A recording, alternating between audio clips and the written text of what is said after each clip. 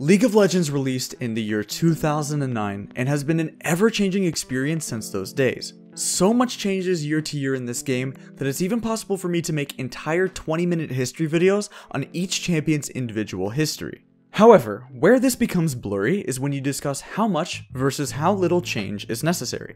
This is the basis for Doublelift's video that he put out last year. The main argument is that a game like Super Smash Bros. Or StarCraft, despite receiving no changes for years upon years, will have players adapt and change metas on their own.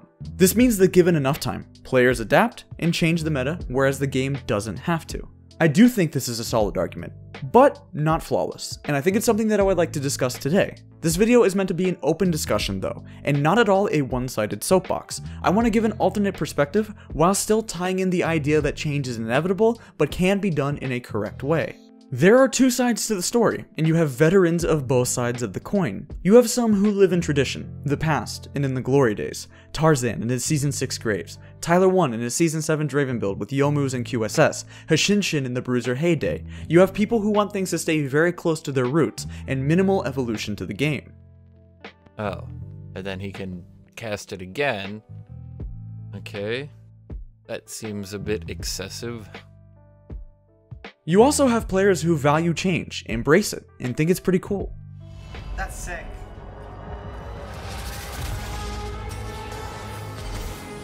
Oh, what the fuck? Rise up, brothers and sisters. Whatever they bring, we'll match it. Crush the oppressors.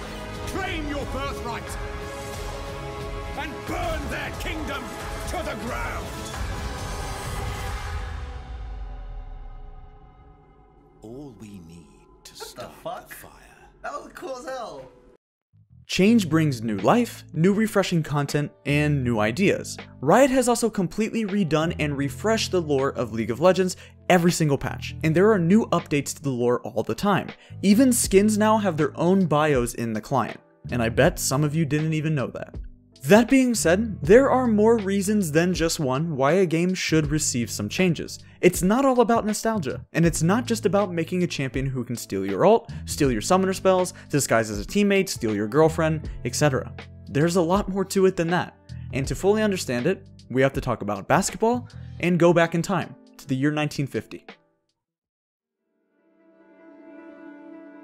NBA basketball is one of the most exciting sports, and by modern standards, it has everything. Fast-paced gameplay, world-class athletic maneuvers, and is appealing to both a young crowd and old traditionalists. It, much like a lot of things in life, didn't start that way. And in the year 1950, the NBA had a problem, and it was exacerbated in the worst game of all time. November 22nd, 1950, the Fort Wayne Pistons beat the Minneapolis Lakers 19-18.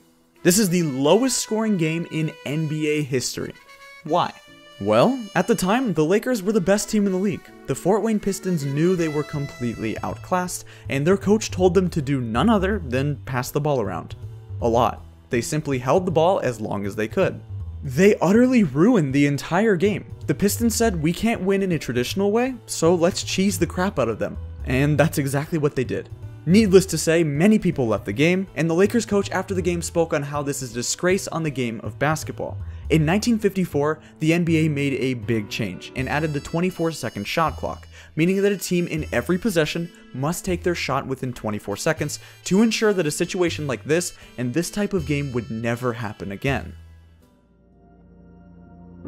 Plenty of sports change over time. Vox uploaded one of my favorite videos on all of YouTube describing how Major League Baseball is boring, and the MLB is trying to appeal to a younger audience and speed up the game. The game is considerably slow and dull, and requires many hours invested just to watch a game. These all fall under the idea of fixing boring gameplay, but there are several reasons why an organization might make some changes. If a player or individual is too dominant, such as Wilt Chamberlain in NBA basketball, who has had countless rules changed because of him and him alone, it can also spark changes in the system. While certain individuals in real sports could get things changed, the way I like to look at this and how it applies to League of Legends is by specific interactions. At times, certain champions, runes, and items must be nerfed due to their interaction with one another or their synergy, causing them to single-handedly break the game. Some of my favorite examples throughout League's history are things such as mid-lane Runeglaive Smite, where champions such as Ezreal, Diana, or Orianna could go mid-lane and take Smite and build the new OP Runeglaive. This made them incredibly powerful and also quite hard to duel. Ezreal was particularly broken at the time with this, building an AP Ezreal build. Oh, and by the way, this is back as of a couple of weeks ago. Dopa has been playing that Spellbook Orianna mid lane, and apparently mid-Smite Orianna after they buffed Runic Echoes to 80 AP is once again good. History loves to repeat itself.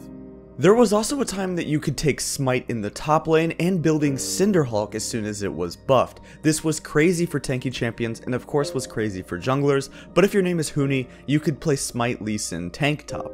GP and Ezreal synergy with Kleptomancy when it was first released in Season 8 was so incredibly high that GP became a relevant and OP champion for nearly the entire season and was repeatedly nerfed. Karma and Lulu top lane with Kleptomancy and Spell Thieves, known as the Frostmancy build, was nerfed almost as soon as it became popular. The amount of gold that you would get simply by just hitting your lane opponent and ignoring farming made it entirely too unfair. Banner of Command had a host of problems during its days as a League item, and despite their best efforts at times to change, rework, and reimagine the item, Riot admitted it was unhealthy and had to be removed. It simply couldn't be balanced, so it had to bite the bullet.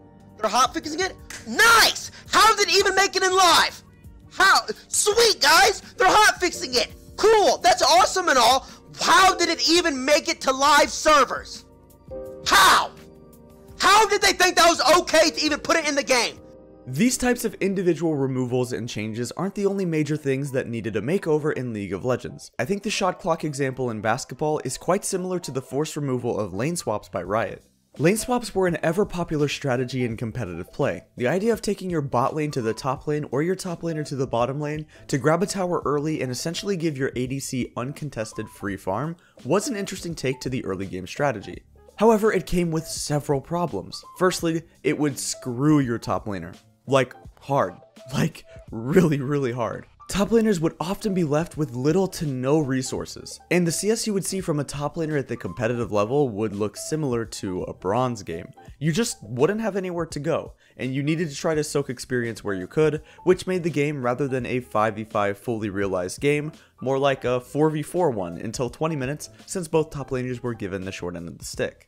It also came with another major issue, in that this looked nothing like solo queue. Riot has always done one thing well, and that they deserve credit for. They try to make sure that pro play and solo queue are similar enough that a solo queue player could tune into LCS one random Sunday and enjoy watching it. Maybe they don't understand everything, and they probably don't understand why Ezreal and Tahm Kench is the bot lane that's picked every single game, because it's never picked in their bronze games, but they can watch it. At this time, solo queue and pro play looked nothing like in the early game, because the lane swap meta had a huge discrepancy between it happening all the time in professional games, while never happening in solo queue. It wasn't enjoyable to watch. Without a doubt, change will be required in some way, and there can be multiple reasons to change a game. No matter how much the glory days feel like they were perfect, we can't all always have our nostalgia goggles on. League cannot and should not be Season 3 forever. Change is a necessary and healthy evil that everything, even you in your own life, must incur at times. But I'm not saying Riot has done a perfect job. Have they done a perfect job? No, probably not. And that's why we arrive here today. Let's talk about these gimmicky champions they keep releasing. Before we begin, let's get the definition of gimmick very clear. I don't necessarily mean something that's cheap. I mostly mean how forced some of their interactions are. How they get things added to their kit just because it's new and wow, I can't believe they can actually do that. Wow, good job Riot, you're so cool. Can you believe that Ornn can shop without recalling? That's nuts, dude. Nice design, I bet your mom gave you that idea, Blake Squad 5 Smith. Or the design of just because they can, like how Xayah and Rakan can recall together. It's cool, kinda, ultimately not that impactful. I guess they can do it because it sort of fits with their theme as lovers, I suppose, but it's not really that important. That's kind of what I mean by gimmicky. It's no secret that League has been releasing some very gimmicky champions for a long time. Definitely feels like every single new champion now has to have some new idea or new gimmick added to their kit. Something that no other champion can do. Let it steal summoner spells, let it steal your ult. Yeah, that's fine, don't even think about if it's balanced or not, just kinda throw it in the kit. This has become so bad that even players have been able to start predicting what a champion will do based on even just seeing what the champion looks like. They know what's going to happen long before they've even seen gameplay. what I tell you guys, what did I say when they first even mentioned Kali rework? What did I say? What I tell you? 8 dashes, true. I called it. Go find the VOD. I called it. True invisibility. I said that.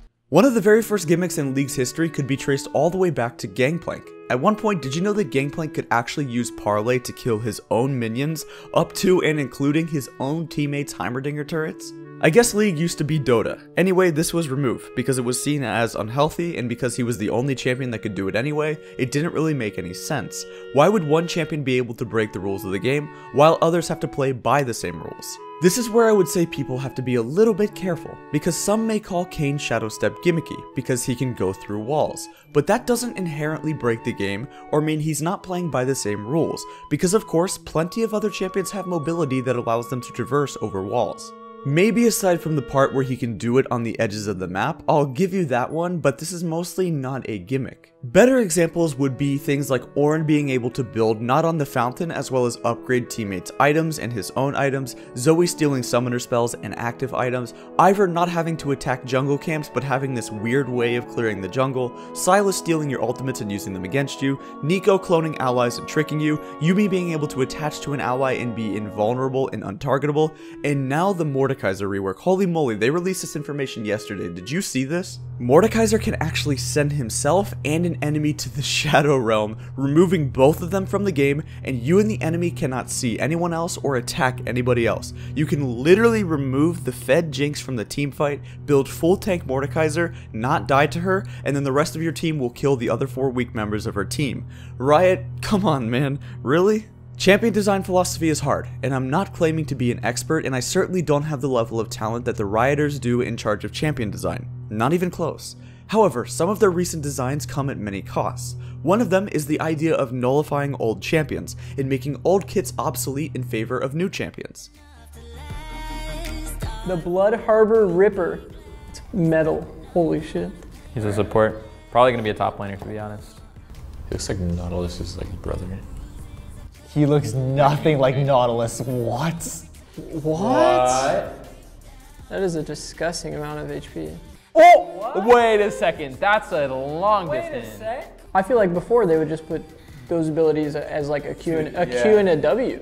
A more flexible Blitzcrank, right? They choose to design champions with these gimmicks in mind though, and you can see that by their development cycles. Neeko and Sylas were in development at around the same time, and during their process most likely shared very similar abilities and ideas. It's possible that Neeko and Sylas even swapped around some of their abilities onto each other's kits during development, such as Neeko the Chameleon champion could have just started out as becoming an enemy champion entirely, cloning herself and then stealing their ultimate all at the same time. When you give champions new and interesting abilities that have never been seen before, as a viewer of pro play, this gives you something that's very exciting. The best players in the world who are complete masters of these champions show us these amazing plays we'd never imagined would happen. Imagine 3 years ago saying Faker could steal Gnar ultimate and do this. It's getting obliterated. Oh! Massive! Manages to steal the Gnar. Faker turns around. He hijacks G2's chances. Listen to that crowd as SKT turn it around. Neeko herself was designed on purpose to become a bottom lane AP carry threat, as well as Pyke of course was designed on purpose to change up the game and change the role of support. Pyke has his reset mechanic on top of his Your Cut, which gives your allies gold for kills, allowing a carry and assassin support champion to be viable. When you design champions for a purpose, and with an expectation to change the meta with that pick, you have to be very careful. Riot has really dropped the ball on this in the past. The biggest fail of all time was the original Mordekaiser rework, where he was given a kit that was supposed to be a melee bot lane champion. During Season 5 Worlds, he was the most broken, unbalanced champion imaginable, and he was completely overtuned and unfair, thus receiving plenty of nerfs, and he's been almost completely unviable since then, requiring another full-fledged visual gameplay update rework, now just coming in a couple of weeks. There potentially becomes a point where things are just too far and become too much. The more you deviate from what people know and are used to, the harder it will be to please the majority. That being said, if you try something totally wacky, new, innovative, and different, you'll be able to capture a new audience and get more players invested and interested. I am certain without a doubt the new Mordekaiser rework will do good things for him as a champion, spawning many new mains, refreshing his subreddit community, and reviving a dead champ into his final form, where he always should have been. Heck, maybe I'll even like playing him so much I'll make some videos about him. But what I'm also sure of is what made League iconic. It was his pizza feat. It was the 13 health potion start when potions didn't have a limit of 5. It was the will of the ancients Mordekaiser, and even if it's just stupid nostalgia, I'll miss those things too. League is an ever-growing entity, an ever-growing experience, with new players and old players alike coming together to be the game that we love to hate and hate to love. And as the veterans and pioneers fade away, we make room for new stars, new players to step up to become the next generation of great League players. If League truly is a game that lasts for 25 years, we're still going strong then, and would be classified as the middle generation, those who were responsible for taking the game from very popular to a worldwide esport known and respected by the general public. Who knows? Maybe even your children one day will know Caps' name. Light is ticking down. Here comes a heroic entrance, and Gorilla escapes with his life. Caps gets one. For two. Caps' Yasuo is beautiful.